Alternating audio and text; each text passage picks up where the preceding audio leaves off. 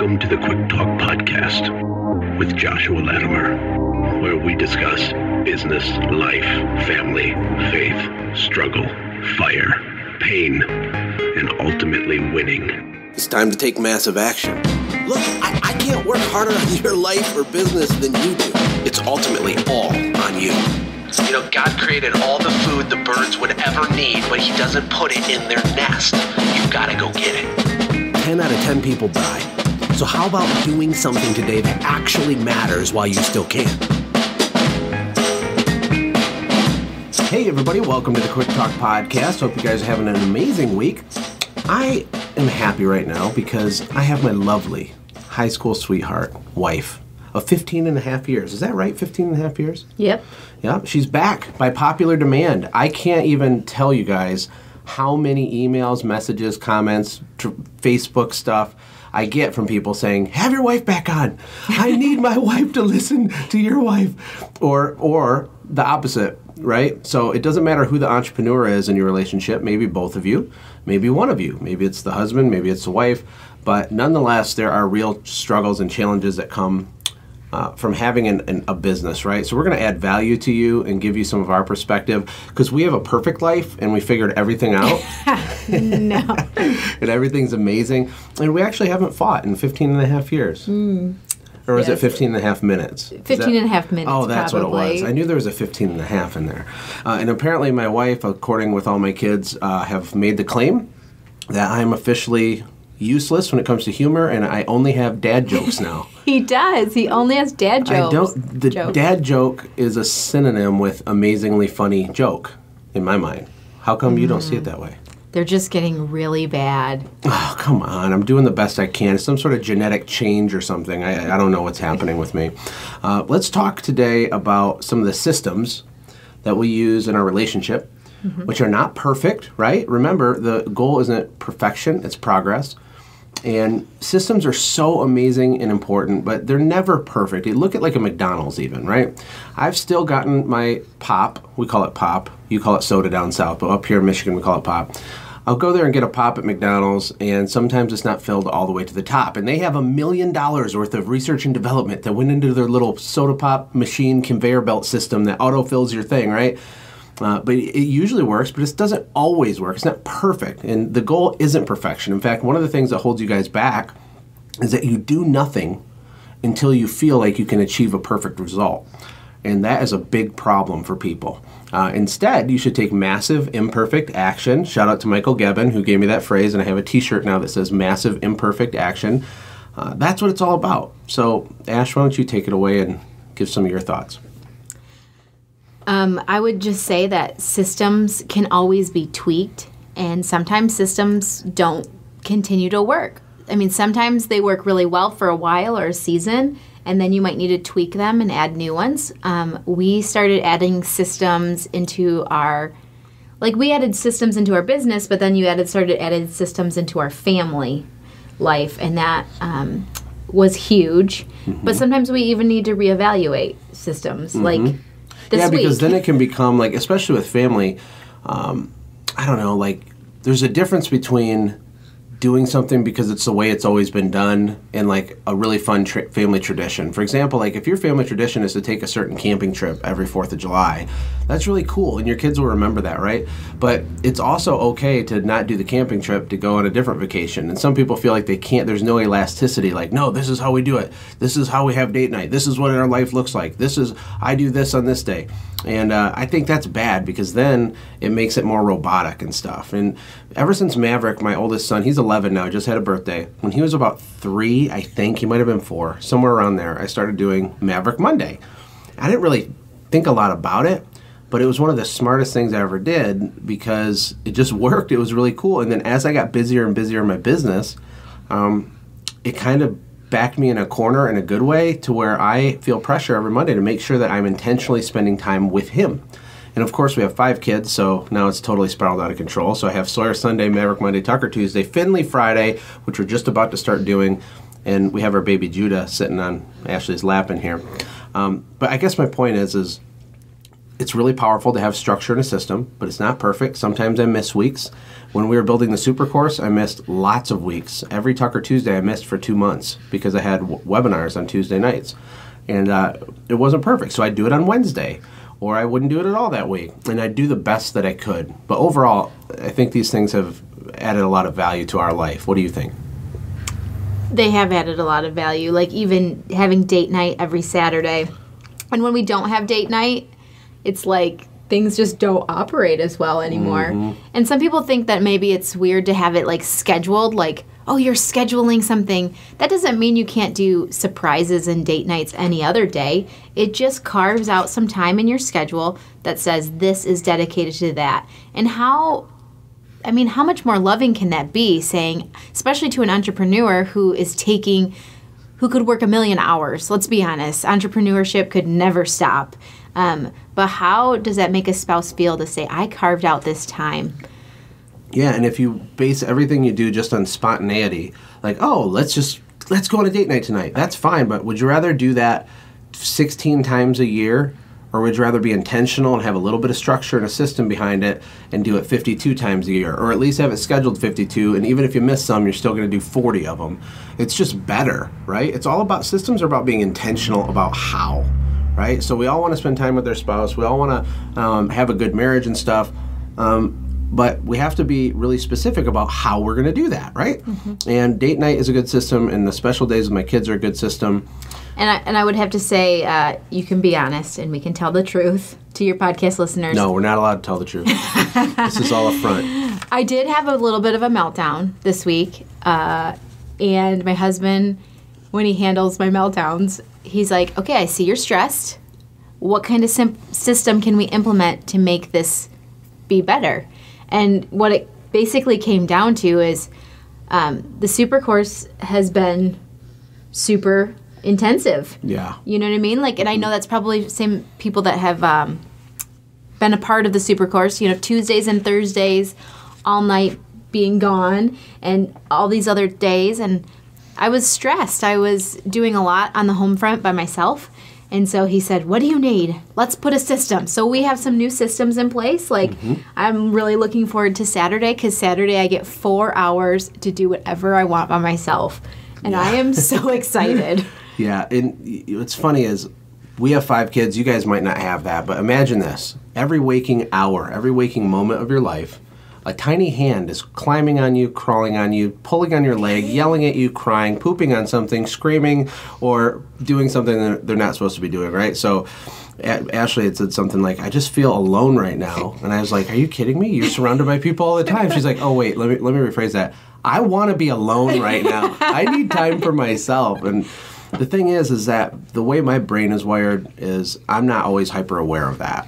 And if she doesn't communicate to me clearly and just tell me, then I won't know. And so what happens is we have resentment because of unmet expectations. And even us, we know this stuff intellectually, but we'll still do it. You know, I'll still come home and think that Ashley should have done something that is just a nagging thing in my mind, but haven't clearly communicated it, and then I get really mad or I'm in a bad mood, and she does that to me, and we all do that to each other. That's crazy. Most of the issues and stress in our life is 100% correctable, fixable, and solvable, but emotionally it feels like Mount Everest, right? Oh, yeah. Talk about Mount Everest. How I always say that. What do I mean? It means that there's certain things that we think are humongous deals that can't be conquered in a quick fix, but they actually can be. And I am one that can make Mount Everest really fast. I don't know if it's a female thing or if it's just a me thing, but I can have the world fall apart in like a few minutes, can't I? Yeah, and I can too. Like I come on the podcast and I'm super positive, motivational, trying to add massive value to you guys every day. But I am a normal person.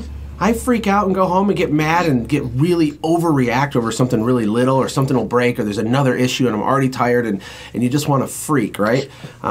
And so what happens in our brain is that little thing, that item, that whatever, that need, that unmet expectation, it feels like Mount Everest. It feels like, oh my gosh, how am I going to summit this mountain? How can I possibly ever be happy again? Even though it's really just us being very dramatic because we can't see clearly when we're going through something. So communication is so important. And we're not perfect at this, but I think we're far above average at it. I really do. And we just kind of lay it out there, and then we fix it. So what we did for you, you needed some time by yourself, which is a very reasonable request with the insane life that we live, especially right now.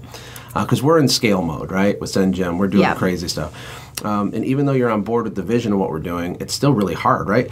I also need reminders. Reminders, yep. Communicate. Oh, that's what the other thing we wanted to talk about. Yes, is that not everybody in the relationship has the same need for refocusing and resetting the vision on the mountaintop. So you guys hear me talk about the mountaintop, the why are you doing what you're doing, what is the destination, and then it might take 4 years for you to get to your mountaintop. I don't know. But during that journey, if you're like me, you can put your head down, get tunnel vision, and just go to work, start digging, right? Just chopping wood, just you're doing it. But then I might not come up for air for 6 months. And I haven't lost focus of the vision. I'm still like tired and have bad days, but I'm 100% focused in tunnel vision on the vision. Not everybody's like that. I think most people probably are not like that. So it's important that we constantly recast vision to our family, reminding them why daddy's staying out late tonight, that it's not going to last forever, that it's for a season in our life, and making sure that everybody's on board with your vision, right? I would have to add to that. That is huge for people who are like me, who are sitting at home taking care of the home front. Like when you're doing lots of diapers and meals and, you know, you're doing parent-teacher conferences by yourself and different things like that, you need to be reminded, because we don't see the business side day in and day out. So we are a little bit disconnected from that. And so sometimes it is helpful to like reestablish the why. Reestablish the why. And it's risky because it might not work as fast as we thought, right? And there's a lot of faith and trust, because you can believe, like for me, I always say I live in the future, which is a blessing and a curse. Like all I can see is the next thing. In fact, just as we launched the super course internally to our Sendjim customers yesterday, we just kind of did a slow launch to our customers. I'm already getting super clear on what the next thing is that I got to build. I know, and that stresses me out so bad. Because I live in the future. I'm trying, by the time someone copies my step 1, I want to be on step 4. And I think that's valuable for you as an entrepreneur to think like that, right? But at the same time, we have to reestablish the why on a regular basis, because you can get burned out. It's not that my wife doesn't want to do what we all agreed to want to do in the beginning. It's just that it's hard, and you get burned out, and you get adrenal fatigue, and you just want to panic and jump out the window and go run and hide in the woods. I don't know. But overwhelm is a real thing, and not just for you as a business owner, but for all the people in your family who are going through a lot of stress that you might not be aware of because you have tunnel vision on the business, right? Yeah. I just thought of something that was like super, I feel, important.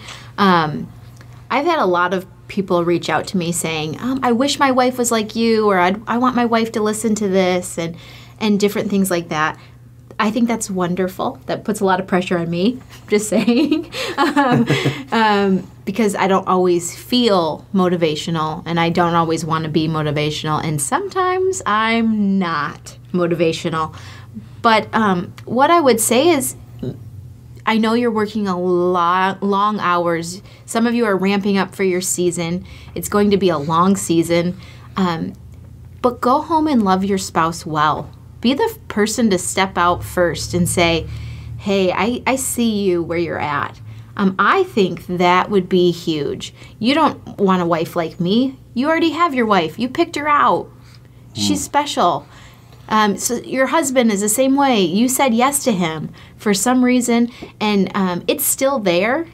Just go home and love them well, and do it first. You just got to dust it off. I remember when we first got married, our pastor in like pre-marriage counseling had said something, or we learned somewhere that the goal of a husband and wife should be to outserve each other.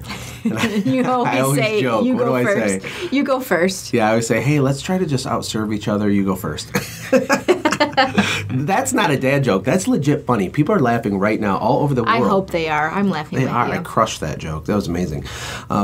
Okay, so here's our encouragement. Don't focus on perfection. Focus on being intentional with systems. It's okay to have intentional time with your kids, with your wife. And remember, when they're freaking out, there's always a story behind the story. So they're freaking out because you weren't home in time for dinner, but it's really more than that. What the real story behind the story is that they would love to have coffee with you and talk to you, not about business, for 30 minutes a day. Oh, that was one of our new systems. That's one of our systems, is that we haven't had a lot of, like, just boring run-of-the-mill conversations because we see each other or we're in bed at night, but our 2-year-old will come crawl in our bed or something's always together. Happening, and we're talking about business or we're doing stuff. We're really we're overcommitted a little bit right now because of our choices, which we do want those choices, but it takes a toll. And so, yeah, when you are having your Mount Everest moment, I'm like, okay, what do you need? Like, how can I serve you? What can we do? This is fixable. The big one was like 4 hours for you to go by yourself with no kids and just shop and meet people and eat. Drink coffee. A bagel and just read a book or something. It's amazing. I would like to be bored. That's what it is. You want to be bored, yes. Yes. And then the next one was that starting 2 days a week, I'm going to be home really, really early. Like, I'll be home at 3 o'clock because our kids don't get home from school until 4 o'clock, and we're just going to talk. I'm going to be like, so, how's it going? Your hair looks pretty.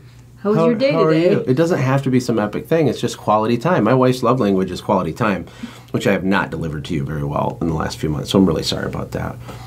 Right. But I am motivational. I know you are. I do fire you up. You are. And some of you guys that are mad at your wives are horrible at casting vision, helping them understand what's in it for them, reminding them of why they want what they said they wanted. You're the leader. Be the freaking leader. It doesn't mean you're perfect, but she's going to forgive you. Say you're sorry. Admit when you mess up. It's basic stuff. But don't shut down and don't not communicate and don't be passive aggressive. That is so dumb. Don't do that. You guys love each other. You love each other. Have grace with one another. Yes, have grace. You know what that means, in case you think we're just using all these Jesus-y words? It just means that you give people the benefit of the doubt and you just be nice even when you're, like, because it's really quick decision. Like, you're supposed to be home at 6, you're there at 6:30, and the wife is really mad, right? But really mad because she doesn't have quality time. But in all reality, it doesn't matter that he's 30 minutes late. Like, dinner wasn't even ready yet. So you have a decision to make in a moment's notice. Mm-hmm. Be a butthole or have grace. Those are your two choices. Are you allowed to say butthole in the air? Oh, I should have said be rude or give grace, but it just came out, and now it's out there. But anyway, do you have any final thoughts on this topic? I have lots of final thoughts. One of my final thoughts is just a fun fact. I like weird, random fun facts. It gets me through life. I don't know why, but the Webster Dictionary, they always add new words. And one of the words was dumpster fire that they added to the dictionary. That's 2 words, though, right? I don't know how it works, but dumpster fire. And sometimes we like to think that our life is a dumpster fire and it's not fixable. But a few systems can fix that and make it be amazing, and it won't be a dumpster fire. It's not Mount Everest. You can really overcome a lot with some new systems, hearing each other out. Yeah, find the story behind the story, put something in place, you give a little, let them give a little, and it will be way better, right? Take your wife some flowers. It's almost spring. Everybody's got a little taste of winter depression. I was talking to my buddy Chase the other day, and, he's working a ton. This guy's company is growing so fast, and he listens to the show, so I'm sure that he'll hear this. But yeah, he's my friend. He's crushing life, but at the same time, he had a cushy corporate job before. And so he made a lot of money, and he was home. I don't know what time he got home, but he was home at the same time every day, early in the day. He could leave work at work. And now he started a small business. They're doing like $50,000, $60,000 a month, and he didn't even go full-time until less than a year ago, which is amazing. And so for me, man to man with him, I'm like high five, and I'm like, yeah, hustle, grind, grow, do it. But it caused a lot of pressure on the family, because everything's on its head. It's all disrupted. Now, his family's on board with what he's doing, but he's like, I need to spend more time with my wife. I need to do this. I need to do that. And you know what I told him? I said, do it right now. Stop right now. Let's schedule it right now.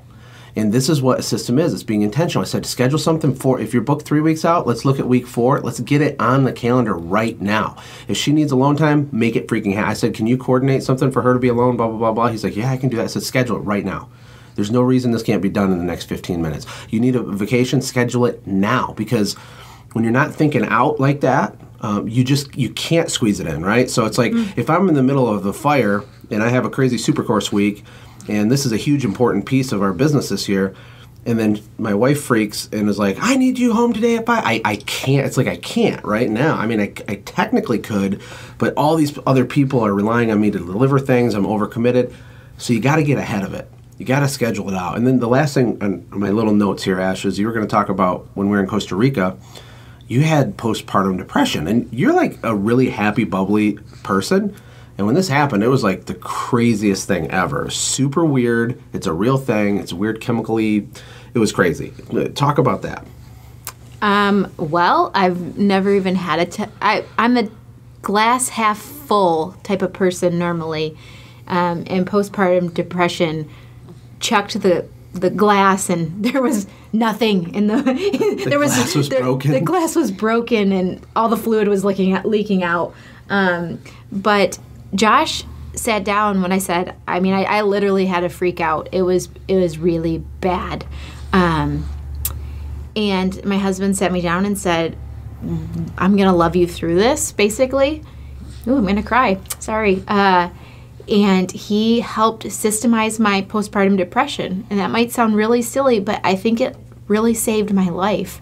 It saved my family and my kids. And I was overwhelmed. That's one of the things that postpartum depression has is overwhelm. So he said, okay, I'm hiring a maid immediately. I'm going to have her come twice a week. She's going to help you make meals. She's going to help you do this and that. And then you're going to get a nap, because a lot of times people need naps for postpartum depression because they're not sleeping well. So I had a nap time. I was not allowed to come out of the room. I had to be alone. No matter if I couldn't sleep or not, he made me stay in the room and sleep. Talking about meals and eating healthier and vitamins and different things like that. Date night was a mandatory. It didn't matter what was happening. The earth could have been crashing into the sun, but date night was going to happen. And all these things helped literally save my life. One time I just was having I don't know if it was postpartum depression or culture shock. I was freaking out a little bit. I don't know. It just came on. It came on like a dumpster fire. To bring it back around, it came on like a dumpster fire, and it was exploding. And I was just weeping for like hours. And he said, I scheduled you a plane ticket home to Michigan. Take 2 weeks. I took Finley. He goes, take 2 weeks, share the baby, talk to your mom, drink coffee with your friends. He said, it's going to be okay. Sorry. And go, Josh, because I'm crying. No, it's so awesome. I know. I think we would all agree with what I'm about to say, is that there's a scripture that says, you can gain the whole world, but if you lose your soul, what's the point, right? But you can have the biggest business on the planet, but if you don't have your family, it's just so useless. And we know that. We just don't behave like it's true, including me, because, look, for me as an entrepreneur, it's not all money. I have to be one. I am hardwired to do this stuff, to jump off the cliff and build a plane. I just will always probably do that. I'll find a way, and it's how I was made by God. This is my purpose in life, but we have to balance it against the things that are more important. And me playing and dabbling with my entrepreneurial stuff is not more important than my family, although oftentimes, if you were to measure my time and follow me around with a news camera, it would definitely seem that way. So I want to encourage you guys to communicate. I think a podcast like this is really good to listen together with your spouse and then just talk. Sit down and talk and say, what do you want? What is our vision for our life, right? And then you tell your spouse what you want. And don't apologize for it. Just say, I need to do this for me. I need to feel like a man. I need to accomplish this thing, whatever. And then let your spouse talk, and then build out some action plans. Try to get the story behind the story and put a few things in place. It's huge, man. I'll tell you, who would Rocky Balboa be without Adrian, right? we talked about this last time. I know. You always talk about Rocky. Because I love Rocky, and you are my Adrian. So we can be getting wrecked by life. Business is crushing us, and then you're laying on the mat with blood coming out of your ear, probably. And you look over, and Adrian's sitting there, and she says, kick his butt, Rocky. Except she doesn't sound like that. You always do it in that accent. Just love it. That's my Adrian accent. But then he gets up and he wins. He gets up and he wins. We need it. I need it. I can't. Who would William Wallace be without that girl that he loved that got murdered? He went on a rampage and like conquered a whole country. It was amazing. Braveheart, the movie Braveheart. Sorry. So anyway, listen, guys. I appreciate all of you very much, and I appreciate you too, and I appreciate your spouses that live this crazy, weird life. Yeah. But it's amazing too. It's amazing. It's so amazing. It almost feels like you're on a roller coaster. Yep. And just... There's fun parts, scary parts where you're just clinking up the thing, waiting, parts where your stomach is in knots. Just, ooh. Yep. It's awesome. And then you get off the ride, and then you say, let's do it again. Yeah. That's awesome. I appreciate you coming in here, and Judah, our baby, sitting on your lap, and I thought she would squeak and cry, but she fell asleep, so that's cool. Listen, if you haven't given an iTunes review, now's a great time. If you have 183 seconds... That's 3 minutes and 3 seconds. Please find a way to leave me a 5-star review on iTunes. It helps us tremendously.